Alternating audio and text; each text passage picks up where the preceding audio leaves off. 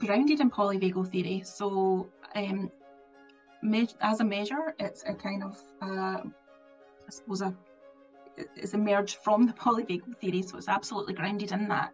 So the item generation came from stakeholders, all of whom had expertise in the polyvagal theory. And then, so we had, I can't remember exactly how many, I think it was 120 or something different items.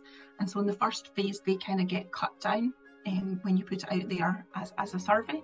And then obviously statistically you kind of figure out which ones are coming up and which ones, you know, are the ones that people relate to the most.